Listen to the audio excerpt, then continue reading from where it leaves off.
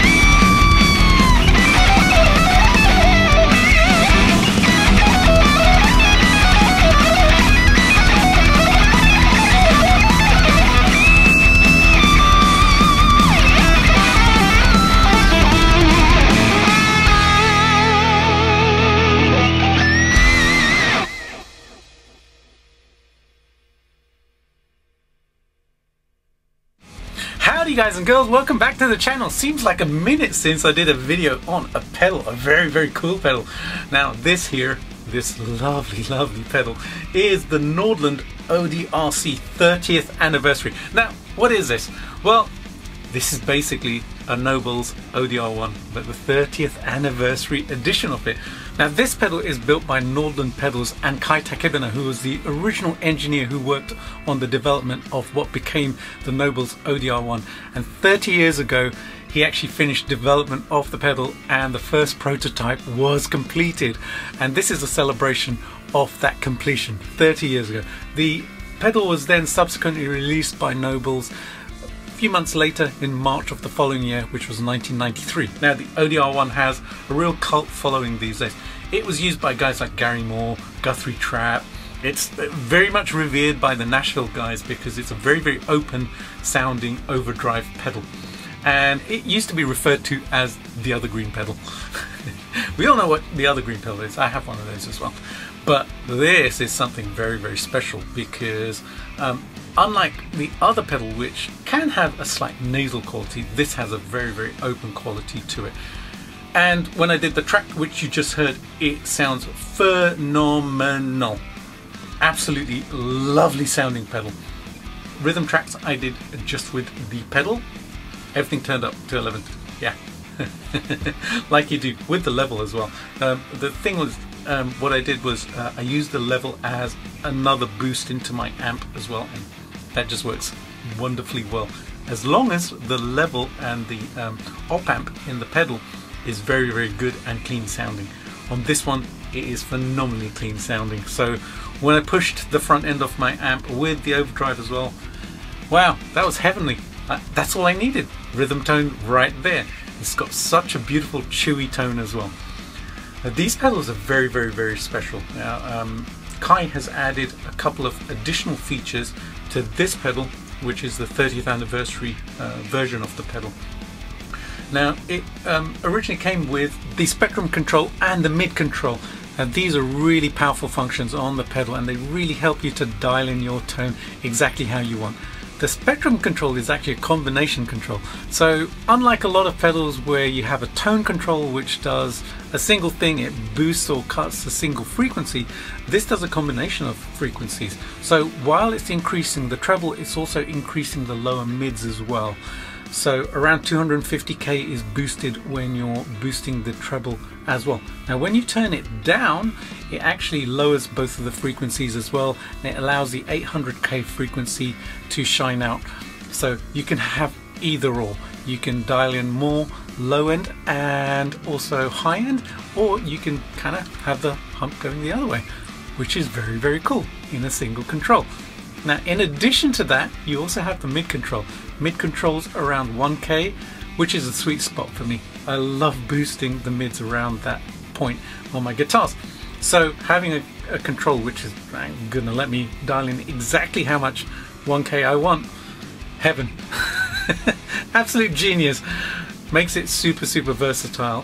I usually have my mids really high, so you know, more is more, right? Anyways, very, very cool controls, the combination of those two. Underneath that you have the low cut knob as well, and what this does is if you want to tighten up the sound, then you can start turning that up, and it basically kind of tightens up your guitar tone. So if there's too much bass, too much flubbiness, then you can actually dial that out. Additional feature which this adds is when you start turning it up, and if you turn it up all the way, it actually adds a little bit more gain to compensate for the gain loss which you experience when you turn down the low end as well. So fantastic additional feature which you have in there. Now unlike the original Nobels version, this actually has a knob in the middle which says ODR-C. This is overdrive decompression. Yeah, you just heard me right. Overdrive decompression. Now what this does is it actually adds dynamics back into your playing, especially when you're driving the pedal hard. Now when you start using overdrive, when you start using level like you do and start pushing an amp, basically it starts to compress, so all of your dynamics start to kind of get a bit squished and everything sounds very, very kind of same level. What this does, it reverses the process, so it allows you to have high gain but with all the dynamics of your playing. Does such a fantastic job. It's probably my favorite feature on this pedal. Now I actually have one of these which I purchased a while back. I have the little one. I bought this a while back and I loved the decompression function on it because I could feel it when I was playing it. I could actually feel how the dynamics were coming back. I always look for that when I'm playing an amp or a pedal. I want all of those details of what's going on my fingers to be translated to what's being recorded, and it's such a lovely, lovely feature to use. I usually have it turned up to about 2 o'clock. That's the sweet spot for me. Alright, in addition to that, we have a high and low gain setting on here as well. This is one of the additional features to the pedal. Now what this does is when you're in low gain mode, it actually allows you to fine-tune the pedal so that you can get some really good boost sounds out of it and very, very low gain overdrive sounds. So I used that mode in the clean section of the track which you heard. So what I wanted to do was just dial in my SLO on the clean channel, very, very clean, but I wanted a little bit more kind of push to it, and it just compressed the channel just a little bit and added some warmth to it as well. And then I could use the EQ to dial in the exact tone that I wanted with the guitar that I was using. And this does a fantastic job. It changes the LED color from blue to red when you put it into low gain mode, and high gain mode, it just goes nuts. It's awesome. I love the high gain mode. More gain, please. Yeah, I always like more gain. So I use both of these. There is one additional feature which is inside the pedal, which I will show you on screen right now. It is a presence switch. Now what the presence switch does is it switches in a little bit more high end, and I love that on the on position. In fact, I'm going to give you a comparison in a second of the switch off and then on. Adds a little bit more grit and bite to the high end on the pedal. I love it in that mode where the presence is on, because it does feel like there's a little bit more push from the pedal, and when I recorded with it, I basically had it on all the time because more is more, right? More is more.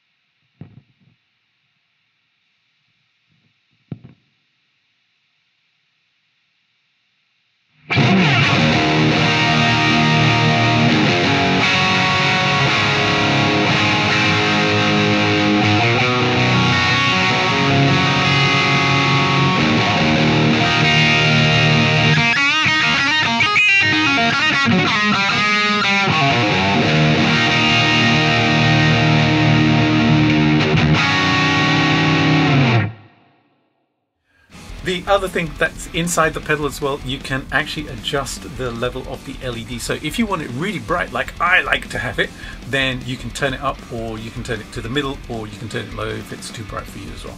I like to have it very shiny, so I turn it up all the way. Beautiful, beautiful pedal. These are going to be limited editions, so head over to Nordland's website and check them out. In fact, when I got mine, I actually got a little certificate with it as well, which is just awesome. In fact, I was totally blown away when I received this, because I was looking at the pedal and I was thinking, wow, that looks awesome. It's such a beautiful pedal. You know, it's got the white finish, which is limited edition, and then the gold lettering on it as well, the gold switch, etc. It looks really classy. And then I looked at the back. I'm looking at it and I'm thinking, great, it says 30th anniversary. Then I read the serial number. Say 0002. So huge thanks to Kai for sending me the second one of this pedal. That's just awesome. Love it, love it, love it. So head over to the website, check it out. It is such an awesome, awesome, beautiful pedal to play. Feels so good. You know what? It's going to be hard picking up my other green pedal after using this with my amps. I used this in a number of ways on the track.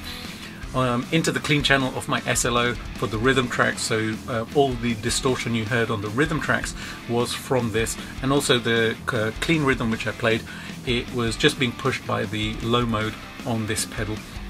For my lead guitar parts, what I did was I actually pushed the front end of my Plexi with this, and my Plexi absolutely adores this pedal. It loves this pedal.